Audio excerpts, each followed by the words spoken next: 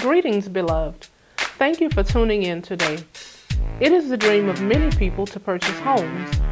While many people choose to purchase a home that is already built, others may choose to build from the ground up. Either way, the builder is required to use a blueprint. A blueprint is defined as a design or plan put on paper for the purpose of constructing a building successfully.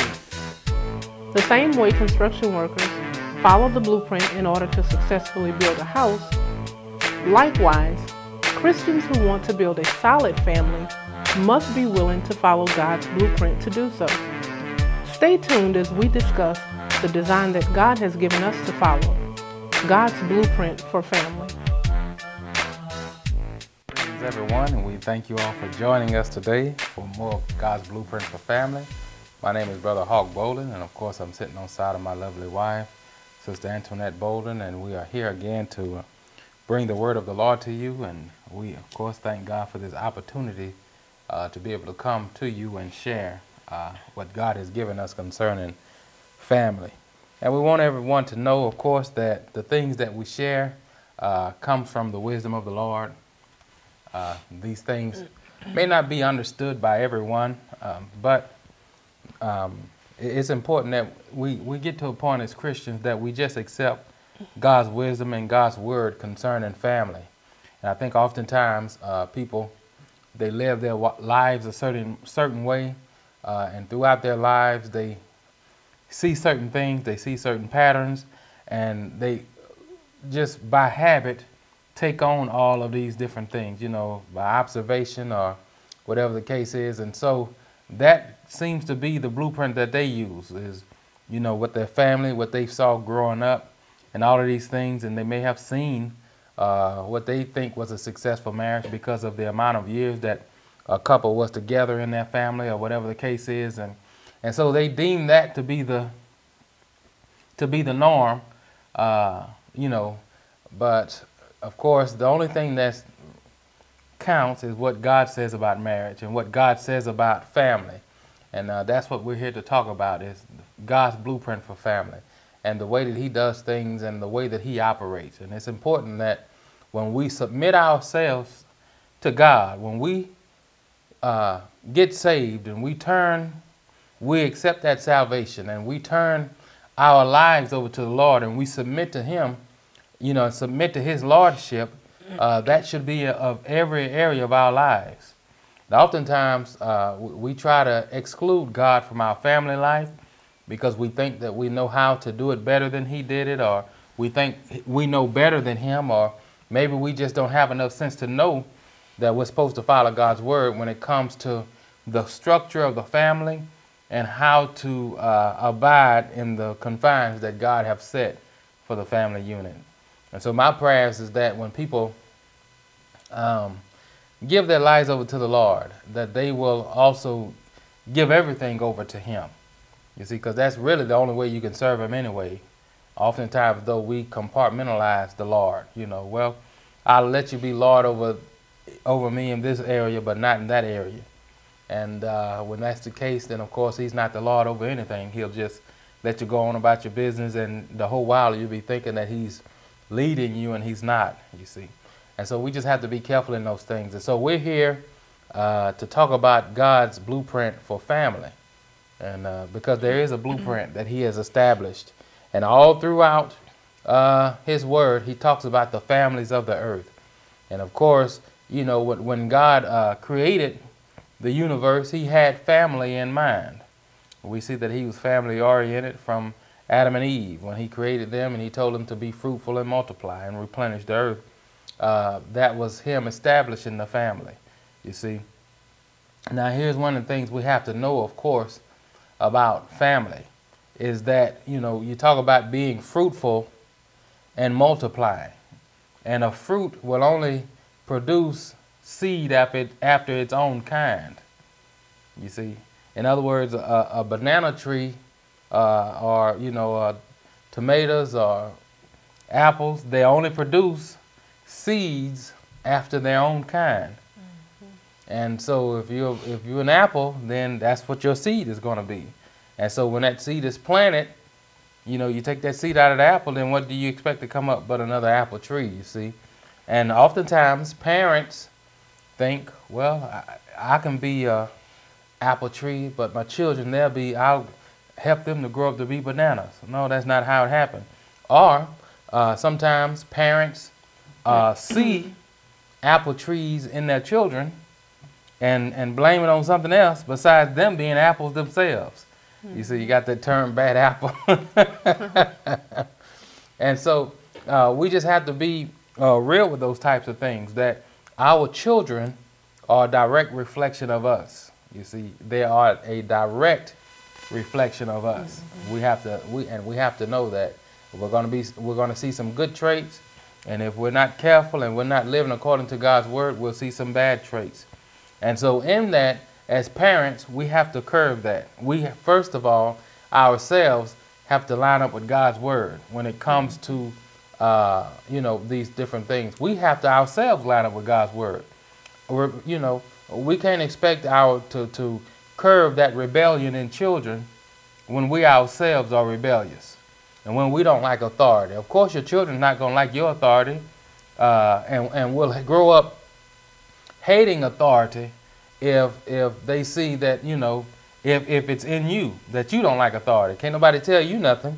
So what kind of children do you think you're going to raise? You're going to raise some children that are stubborn, just as stubborn as you are, you see. And so here, we're on this topic of guarding your family and things that we can do to guard our families. Amen. A week before last, the Lord had us to talk about, of course, guarding our family. And we were talking about house cleaning. You see, in other words, going through your house, making sure, in other words, there are some things that may be in your home that's not pleasing to God. It may be some movies. It may be some books. It may be some games or some video games. It may be music. And so we're talking about, a couple of weeks ago, we talked about house cleaning. And then last week, in the series of guarding your family, we talked about generational curses, things that we as parents can do to open up those things for generational curses to come in. And we looked at the 4 generations of Abraham. Abraham begat Isaac, and Isaac begot Jacob, and Jacob begat the 12 tribes of Israel, his 12 sons. And we see in that that all 4 of those generations had something in common that Abraham had introduced into their family, and that was deception. Of course, in the 20th chapter of Genesis, we read about Abraham going into this land and telling his wife, look, tell the people you're my sister so that they don't kill me because you're a beautiful woman, and so nobody killed me over you. And then we see that in Isaac, he does the same thing with the exact same king that Abraham did it with. And then we see with Jacob how he deceived Isaac when it was time to receive a blessing by pretending to be Esau. And then we see, of course, with Jacob's sons, how they deceived their father by basically selling Joseph and telling their father that he had died, you know, that some animal had killed him. And so that spirit of deception was introduced into that family by Abraham, and it carried over, just like the word says in the book of Deuteronomy, even to the 3rd and the 4th generation, where God said, I will visit the sins of the fathers upon the children, even to the 3rd and 4th generations. Of course, as we explained, that wasn't talking about God making the 3rd and 4th generation pay for what the fathers did. It's talking about that spirit, whatever spirit was introduced into that family, it'll be there and it'll stay there. That's why you have, as we explained before, you have sons who watch their fathers grow up watching their fathers being drunkards and hate the idea, you know, being fearful of their father for not knowing what he's going to do, being a drunkard, and then they'll grow up and be the same drunkard that their daddy was, because that spirit is there, you see. And so at the end of that, we talked about how, of course, to break those generational curses. And so this week, with guarding your family, we're going to talk about people, allowing people in your family, whether it's actually somebody that's kin to you or someone that's maybe just staying with you, making sure that things are straight with your family. And the idea, of course, is just, making sure that no spirit is introduced into that thing, you see. And so we have to be careful with that. Amen. Amen. So if you have your Bibles, let's go to the 7th chapter of the book of Joshua. And we're going to read on that about basically the accursed thing. We're going to do some studying on that. We're going to see what God's word says about it. I tell you, one of the biggest problems that I think is in, one of the biggest problems I think that we see in the church today is their the way that they look at sin. In other words, sin has become something that is acceptable. Yeah. You see, and because of that, God's face is turned towards people, against people, according to the Word of God. You see, people have become relaxed with sin, and I want to say it's in the book of Amos, where the Lord speaks to him and says, "Woe to them that are at ease in Zion." What does he mean when he say that? Those people who are just relaxed, who think, hey, God excuses sin. We've all sinned and come short of the glory of God, or whatever. And so the Bible says that they are at ease in Zion. Mm-hmm. They're not judging themselves. They're not looking at their life and thinking, you know what? God wants to clean me up from this sin. Mm-hmm. And so since people become desensitized to sin, and they, of course the Bible calls it having your conscience seared with a hot iron because you've been playing with sin for so long, God judges people and they don't even know that they're being judged. You see? And so even in the church today we see that, where people will find every excuse for sin. People will find excuses to sin, and they, well, I'm not perfect, or nobody's perfect, the Bible don't say that, or God understands, I'm only human, and all of these other excuses that the devil give them to excuse sin. Mm-hmm. You see, now again, we don't know what else to preach but the Bible, and David, it was said in the 119th number of Psalms that thy word have I hid in my heart that I may not sin against thee. Jesus told the woman who was caught in the act of adultery, he asked her, well, where are your accusers? And she said, there are none. He said, neither do I accuse you. He said, but go, neither do I condemn thee, but go and sin no more.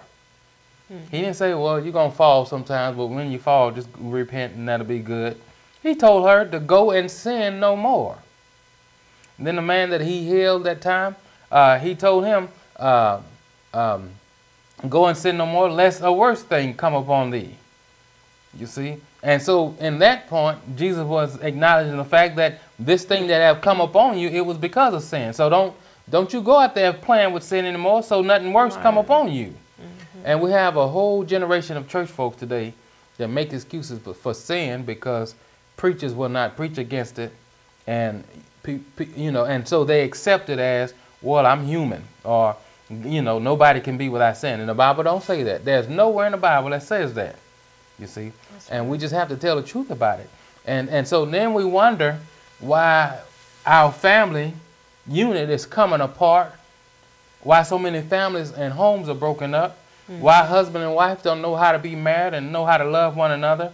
We wonder why the children are just running around like mad dogs or whatever, why they're rebellious is because you're rebellious as a parent.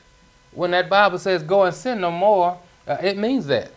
When they say that you can live without sin, shall we continue in sin that grace may abound? God forbid. Mm-hmm. It means that. You see? Mm-hmm. And so ain't no use in us wondering where's the victory, in this Christian walk, if we haven't first of all realized that we should have victory over sin. Right. You see? And so this is one of the things that we're going to look at is in the 7th chapter of the book of Joshua.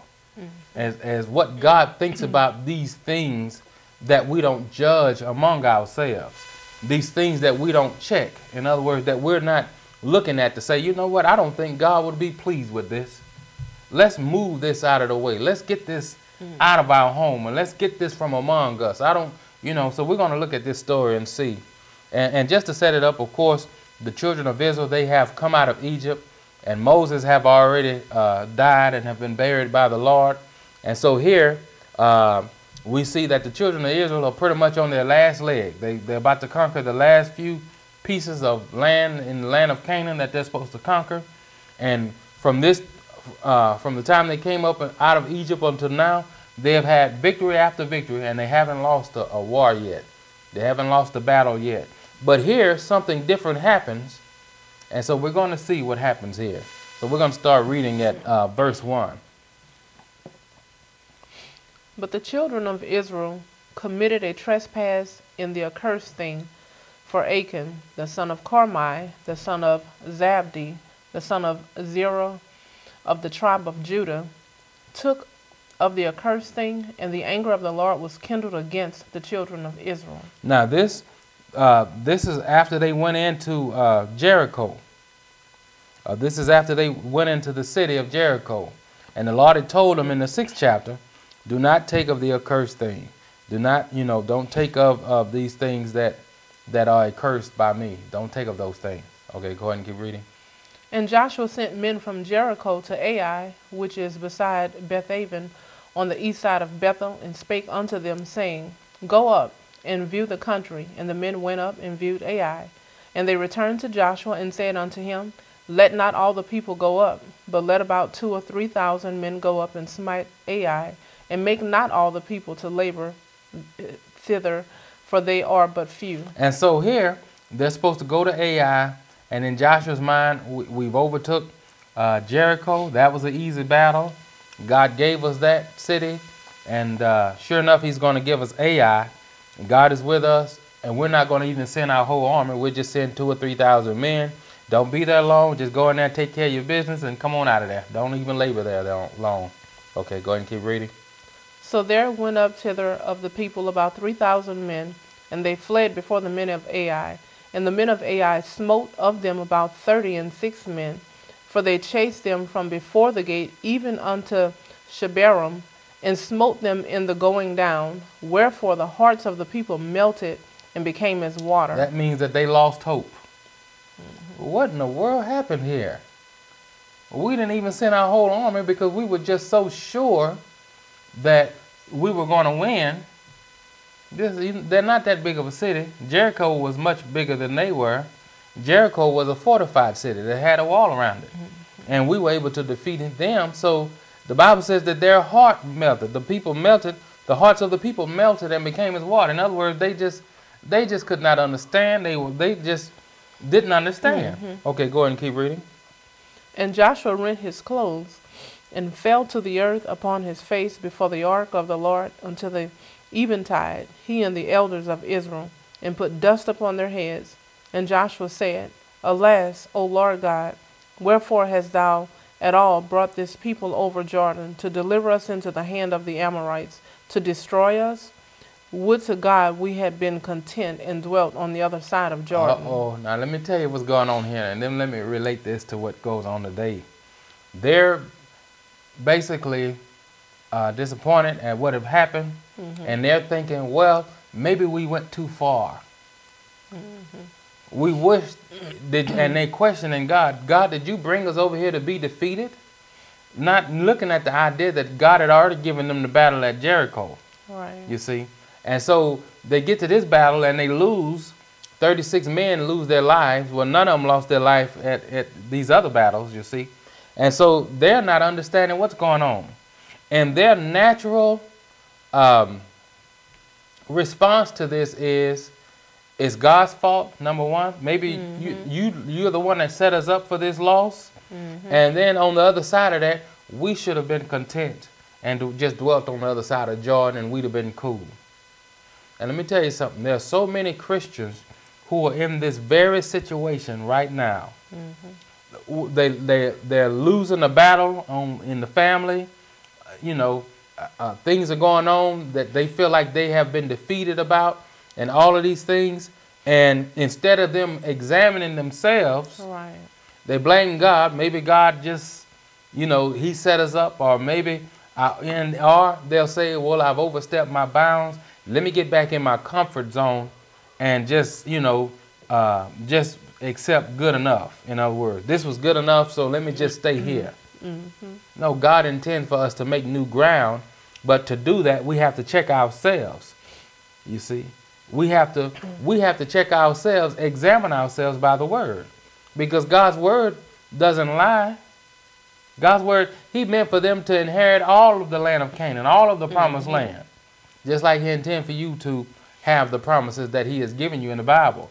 But when those promises aren't being fulfilled, don't look at God and act like God's hand is short. It's not God, it's you somewhere. Right. There's a breach, you see. And that's the way it is in our family. We have to guard our family. And part of guarding our families means we have to look at ourselves and examine ourselves to see where a breach may be, you know. All right, let's go ahead and keep reading. O Lord, what shall I say when Israel turneth their backs before their enemies? For the Canaanites and all the inhabitants of the land shall hear of it, and shall environ around us, and cut off our name from the earth. And what wilt thou do unto thy great name? And the Lord said unto Joshua, Get thee up. Wherefore liest thou thus upon thy face? All right, let's see what's going on here. There's a big pity party going on. Let me tell you something. God's not into pity parties. You know, the devil is. Pity parties keep people from having victory. If you throw in a pity party, it's because you lack faith and you're not you're not aware of what's really going on. Pity parties is for people that don't know God and for people that don't claim the victory in God. There's nowhere in this world you should be a believer and having pity parties, because if you believe in God. God don't do pity parties because he's never defeated. And so if we are his children, then how are we defeated? Why are we throwing pity parties except we don't believe his word, or except something's going wrong? There are some issues there that we're not addressing. And so let's see what happens in verse 9. Joshua, basically, they're still having this pity party. And so in verse 10, we see what God thinks about pity party.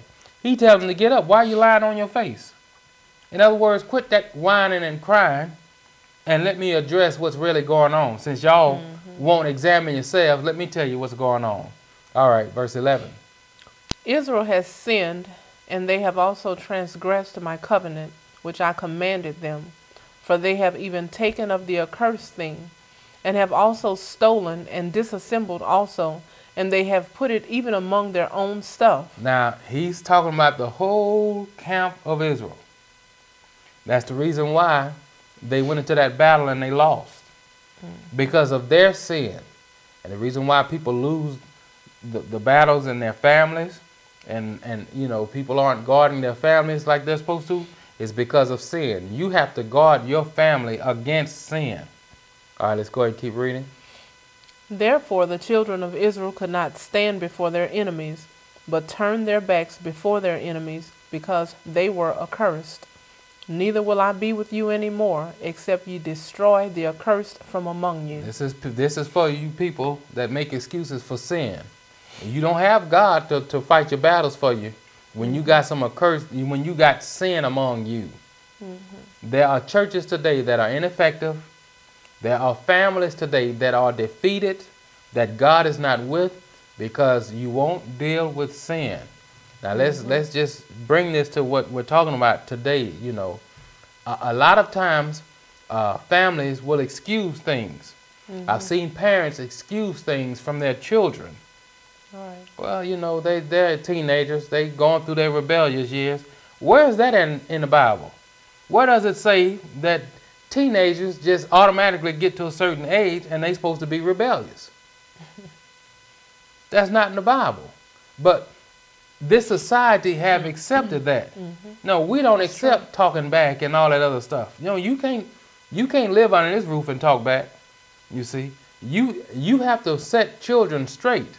You cannot think and bless their hearts. I know parents who just go right along with that foolishness. You know, in other words, I think a lot of times, and what I mean, a lot of times, parents will even try to live vicariously through their children. Let them go to parties. We're not talking about godly parties. You see what I mean? these things, why would parents allow children to go to these ungodly functions? You see what I mean? And then wonder why when the child come home, they full of the devil and don't want to listen to you. It's because you letting them partake in things of the world. As Christian parents, you need to set rules. To us as parents, it doesn't matter what every other child is doing and what their parents are allowing their children to do. We have a standard that we set for our children that you have to live by. And if you can't live by that, then you need to get somewhere else to live. And that's pretty much the way it is, you see. But unfortunately, you got parents, they just go along with it. Well, I went to parties when I was growing up. Now we're talking about ungodly stuff. I did it when I was growing up. So here's my question. Were you saved when you were doing it? Okay, if you weren't, then why? Why do you allow your children to do it? And now you're supposed to be saved. You're supposed to have more sense than your children have. You see? And let me ask you, know what you were doing at those parties? You know you weren't speaking in tongues there, you see? So, we say, well, that's old-fashioned. Well, God is old-fashioned. And his word, he doesn't change. You see? Now, he talks about stuff like that, carousing and what the Bible calls revelry. That's partying. And parents will allow their children to go to these parties, and you have no idea what these children are doing. And then you wonder why when your child get older and grown, they're in the club every weekend. Because you started them off clubbing when they were little, going to all these little parties that they go to. You see? Our children can't hang with children that's not saved and that's not living for the Lord. You see, if we're trying to raise them up in the admonition of the Lord, you have to guard your family. The Bible says that, and it's what we just read here in the 7th chapter of Joshua, that Israel have taken up the accursed thing. What was Jericho was a worldly city. They weren't serving God. And so what this is a picture of is when believers partake of worldly things and still think that God is going to be with them. And what we just read here, read verse 12 again.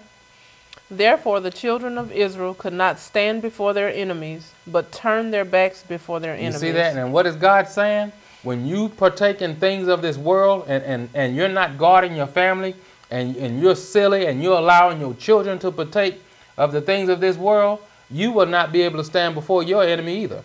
You will be defeated because God will not help you live in sin. That's right.